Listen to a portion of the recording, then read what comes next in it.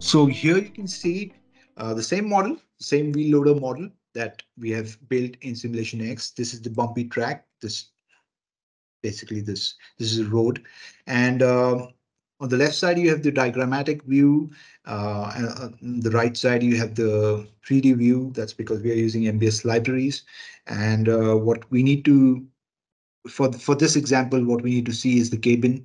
So that's located here, and when I select the cabin, you can see the cabin in the 3D view is also selected. And we want to see how much the cabin is moving basically as it moves along, as it goes along this bumpy track, right?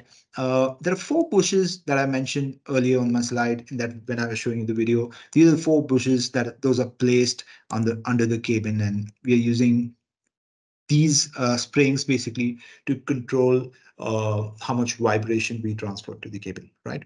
And let me just run this simulation here. So you can see the acceleration reading on the cabin in terms of the Z axis, right? Meaning up and down. And we are basically measuring the vibration on the cabin, right? And again, sorry, the result window is hidden here. You can see the vibrations on the cabin in this result window. I'll let it run through completely.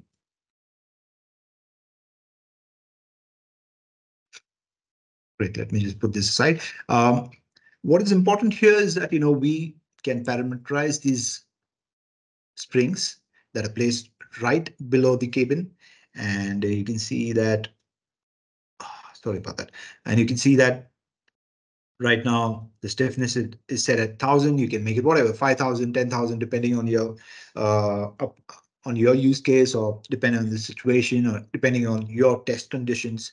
And you can run your wheel loader or any vehicle basically in the virtual track to measure the comfort level basically of the operator in such condition. When they're operating these big huge machines, it can cause a lot of fatigue and it can cause a lot of tiredness. So we are trying to improve the comfort using this particular use case in virtual proving ground.